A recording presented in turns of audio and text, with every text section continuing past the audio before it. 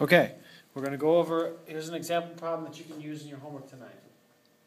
Here's an equation, two variables, it's not in slope-intercept form. Okay? First thing I want to do is find the x-intercept. To find the x-intercept, set y to 0, solve for x. So I rewrite the equation. Instead of y, I'm setting y to 0. So the y turns into a 0. So now instead of 5 times y, 5 times 0. Okay, I have 3x minus 5 times 0 is 0. 3x minus 0 is 15, which means that 3x is 15. Okay, minus 0 is nothing. It disappears.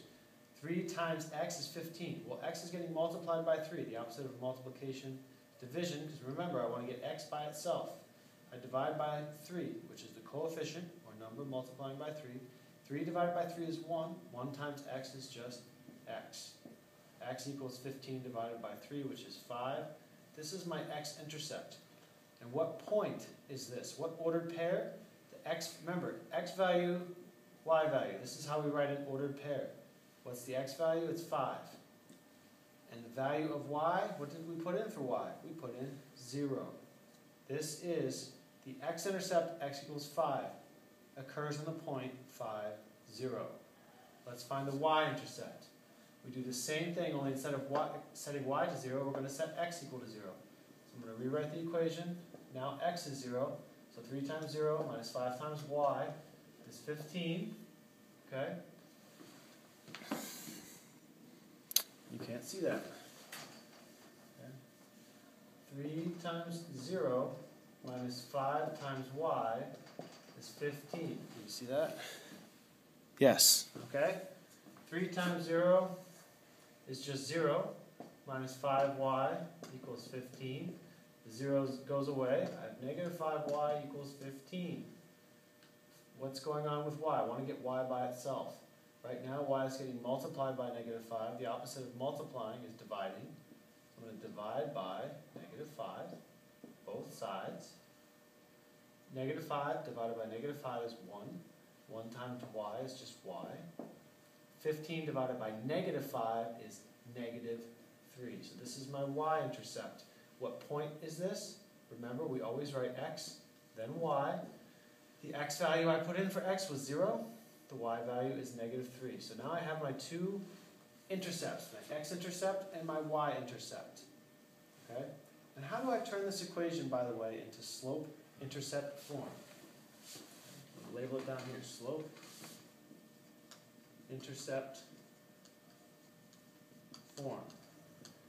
Okay, which looks like this. Y equals mx plus b, where m is the slope, b is the y-intercept.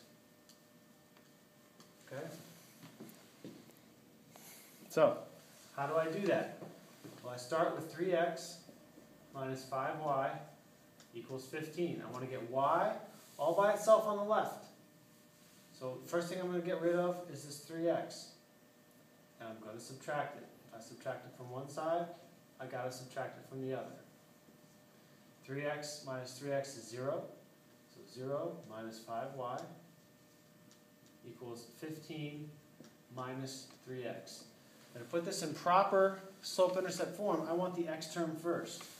I'm going to rewrite this. Negative 5y equals negative 3x plus 15. All I did was put these in reverse order, which I can do as long as I take my negative with me.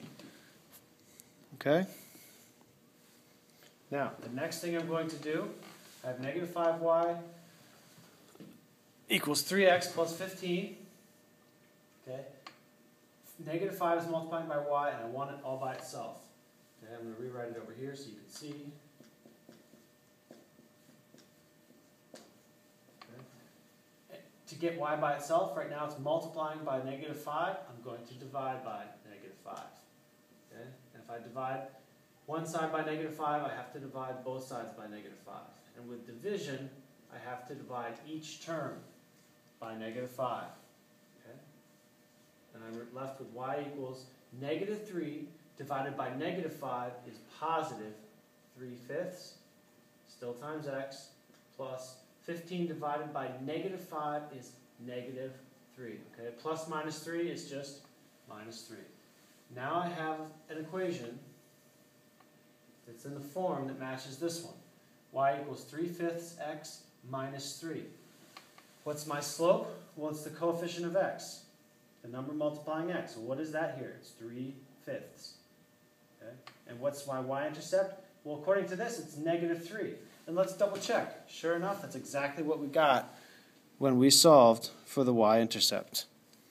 Okay? So that's how we find the x-intercept, y-intercept, and then take an equation and put it into slope-intercept form. Next, we're going to graph it.